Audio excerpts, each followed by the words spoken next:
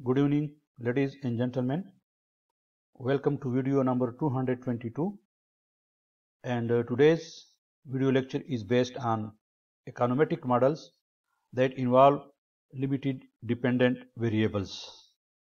When the dependent variable is continuous, we use a multiple regression model, but sometimes the dependent variable is not continuous, but it is a qualitative or descriptive variables, and in that case, we may not use ordinary least squares method. Here is an example of limited dependent variables. The definition is given mathematically here. The dependent variable may be binary or it may be multinomial. So let us start with the case of a binary dependent variable. A binary dependent variable is the one which either takes the value of 1 for the presence of the quality, or it takes the value of 0 for the absence of that characteristic. Usually we use linear probability model in that case, and that could be written as like in this equation. But the drawback of the linear probability model is that the predicted values are not limited to lie in the range of 0 and 1, but the predicted values may lie outside this range.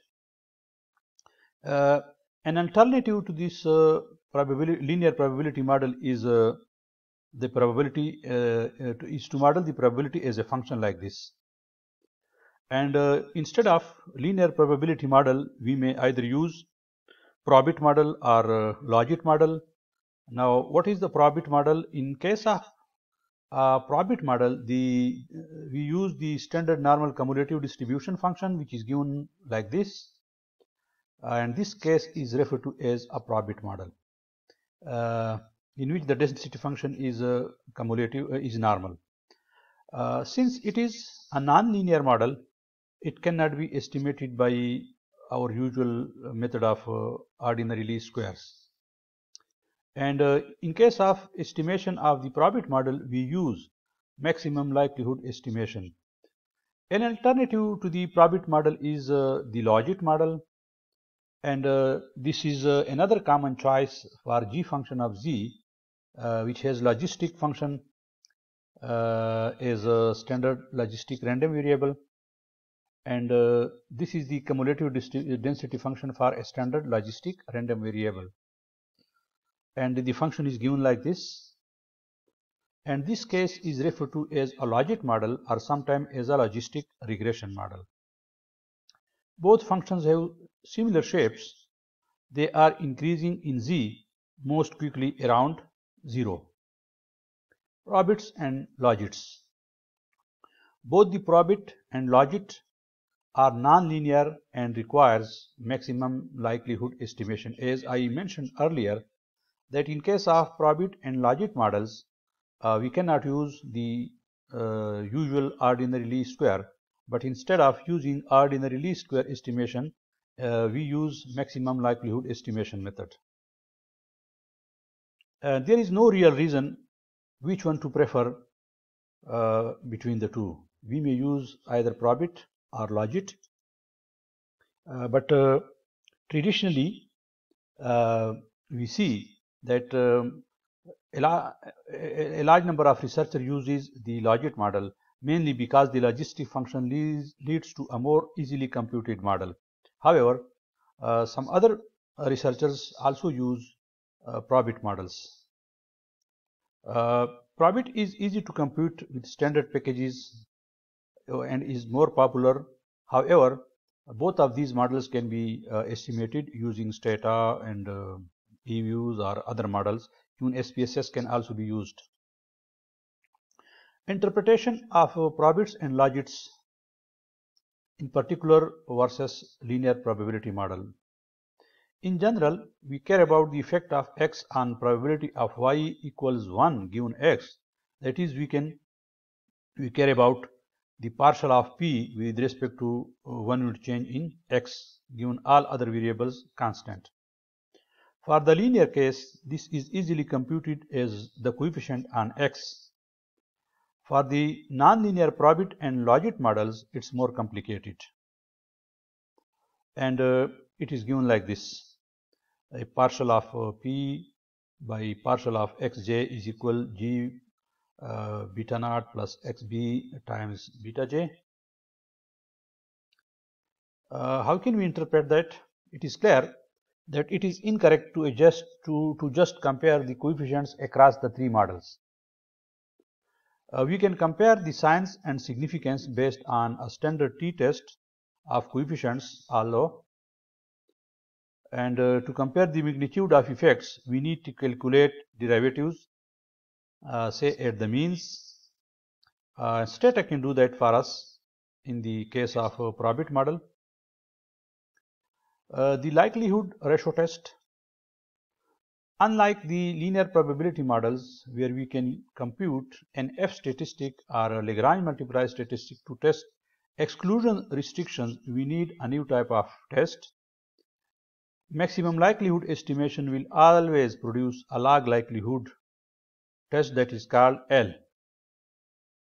Just as in an F test, we estimate the restricted and unrestricted model, then we form Lagrange is equal to 2 times log likelihood unrestricted minus log likelihood restricted has a chi-square distribution with q degrees of freedom. Goodness of fit. Unlike the linear probability model, where we can compute an R square to judge goodness of fit, we need new methods of goodness of fit. One possibility is a pseudo R square based on the log likelihood and defined as 1 minus log likelihood of the unrestricted model divided by log likelihood of the restricted equation. We can also look at the percent correctly predicted. If predicted a probability of greater than 0.5, then that matches y is equal to 1 and vice versa. Latent variables. Sometimes binary dependent variable models are motivated through a latent variables model. The idea is that there is an underlying variable y star that can be modeled as follows. That y star is equal to beta naught plus x beta plus e, but we only observe y is equal to 1 if y star is greater than 0 and y is equal to 0 if y star is less than or equal to 0. So this y star is known as a latent variable. The TwoBit model. We can also have latent variable models that don't involve binary dependent variables. Say for example, y star is equal to x beta plus u, where u given x has a normal distribution with 0 mean and sigma square as a variance. But we only observe y. The TwoBit model uses maximum likelihood estimation to estimate both beta and alpha for this model. But it is important to realize that beta estimates the effects of x on y star, the latent variable, not y.